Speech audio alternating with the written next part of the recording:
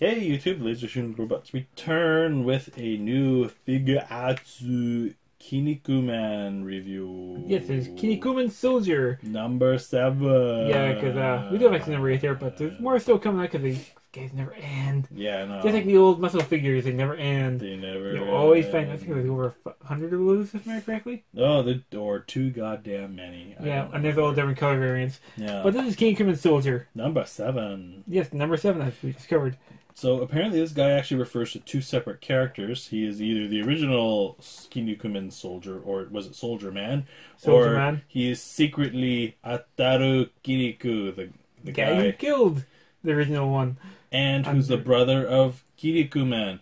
If it isn't confusing because everyone's got the same goddamn name. Even though, yes, I know from Planet Kinniku. I which know, is basically Earth. but really, come on, people, give each other unique names for differentiation purposes. Anyhow, this is the back of the box. Kind of shows... there's one of these is a finishing move. I can't remember which one it is. I think it's that one because it's more like a finishing move.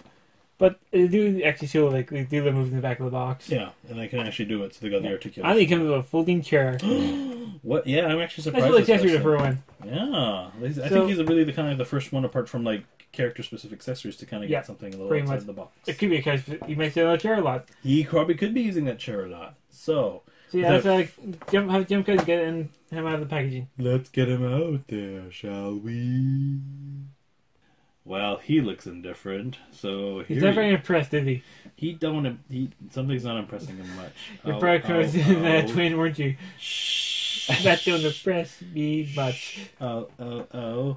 Well, I don't know, but we sure are impressed by this figure's articulation. He can bounce. Typical Bandai, he's got great articulation. Like, look. Ew. There's no reason to do that, but his legs give you way more articulation. Longer. I'm taller. Ew, but then he's got like chicken legs, and then you kick him in there, and it's like, and his leg breaks, and he's like, articulation. You can't really tip his head back, because he's got the little fin thing. He's got the collar in the way. Like the big collar, yeah. So he's got the double ball joint, head and neck. Mm-hmm.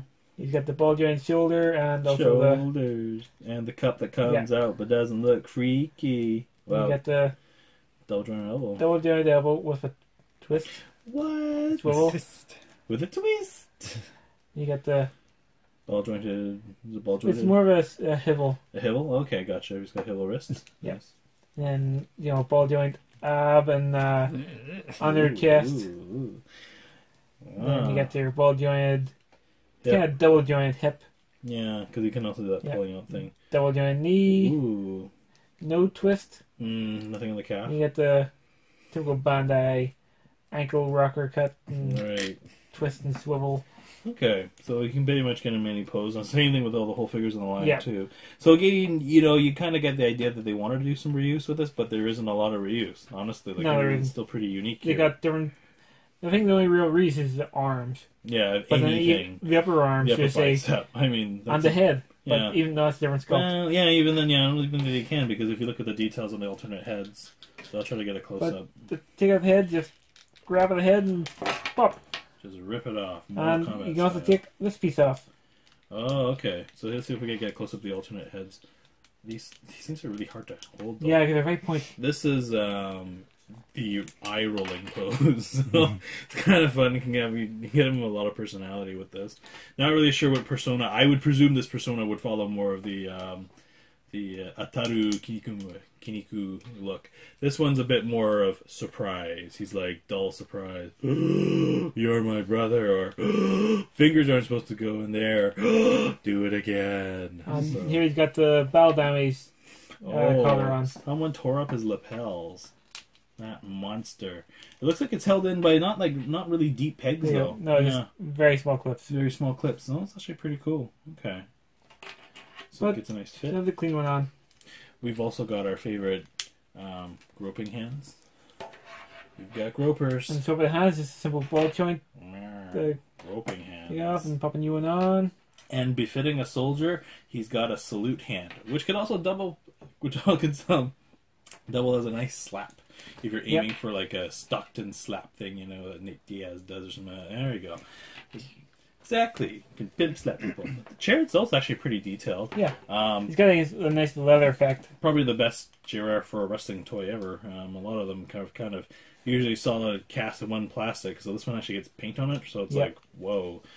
Probably have a head on. Is it scaled to fit Mattel things? I don't think it is. I think it's. What's the Mattel? Well, they're about 6 to 7 inch scale, depending on who's involved. I just think it's too small. I don't know. I'll probably fit this 6-inch scale. Yeah, These are about probably an 6-inch elite figures. one. You know, the one with the ball jointed hips. Probably we get a better fit. But you know what? Wrestlers aren't going to use a chair to sit on. I mean, come on, really? They're going to be using it to cave in the skulls of their mortal enemies or their kayfabe enemies. See, what's the best way for him to hold What the is chair? best in life? Put a dent in this chair's face. No, you get where I'm going at. Yeah, awkward to make him hold because his hands aren't exactly built for it. Wait. A Japanese figure who has an accessory, they haven't been fully designed to hold. I think it's actually mostly meant like it's meant to sit in it. Okay, there you go. But you can, with the hands, the groper hands do have a bit of articulation there. They do. So. They got a hinge at the fingers. So you can kind of narrow it down. So it is possible to get them to actually clutch it. You gotta spend a bit of time with them. Yeah. Is it the best solution for someone who, for an articulated figure? Probably not, but it's the best they can make do, right? And like you say, I think he's going to be sitting more on it than, you just smack someone's head. Or you can lay it on the ground and have someone try, pedigree them into it. So many possibilities. Exactly. I know. Jeez, guys. So you do it that way. Jeez, I'm just apathetic. That's actually kind of nice. He's got a little kind of splitter thing going on the face, and he's got the patch on the corner of the eye. Yeah. Ow, and his fin is very goddamn sharp, so... So you can hold it. Yeah, you can. Well, there you go. I could probably make him hold it better than that if I spend more time playing with it, but then it's a half-hour video. Yeah, exactly. We don't have that time in the world. But I almost have him sitting in the chair, folding his arms, in the side of the box, that pose. A little bit of sass. Sitting in the middle of the ring I've got set up. There we go. But you need a little figure. Yeah. So definitely there'll be a little history on the character, and yeah, he is not simply a reskinned Kinnikuman. He's got it's basically his brother, so I guess you can call it a reskin. But yes, definitely a welcome addition to the Kinnikuman family. Yep, I'm guessing it is. Definitely the ring I've got going on. I've got one more corner to get. Alright. And after that, then the ring's gonna be full of all these different wrestlers. There's a bunch more coming out. Nice. Well, thanks for tuning in, YouTube. Don't forget to like and subscribe, and stay tuned for more Kinnikuman stuff down the road. Yeah, we'll see you again later. Have a good